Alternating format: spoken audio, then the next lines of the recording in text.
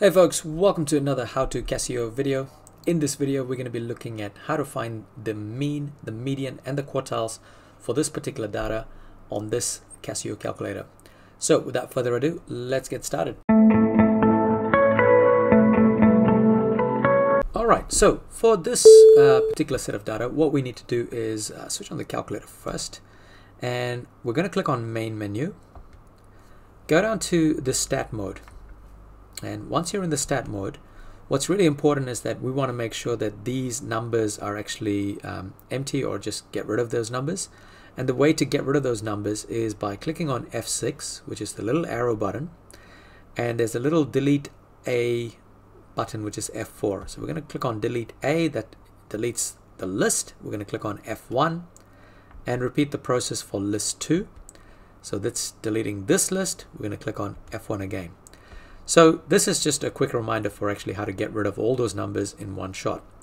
And the next step is to put all of these numbers into list 1. So we're going to press 17, press enter, 20, press enter, and we're going to repeat this step for all of the remaining numbers.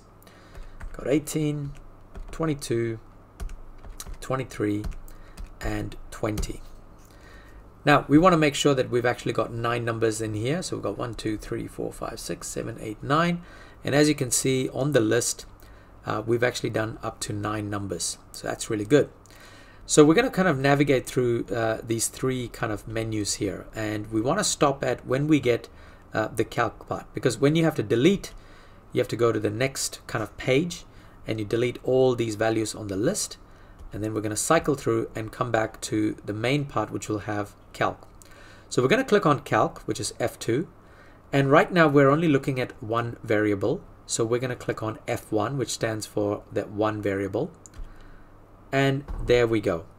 What we have right now is pretty much all the information that we need to know about this set of 9 bits of data here. So we've got our mean, which is 20.33. That's the first one, which is the X bar. So this is equal to 20.33 recurring. Then what we want to do is we want to go down and we can have a look at n. It has 9 numbers that's actually stored in it.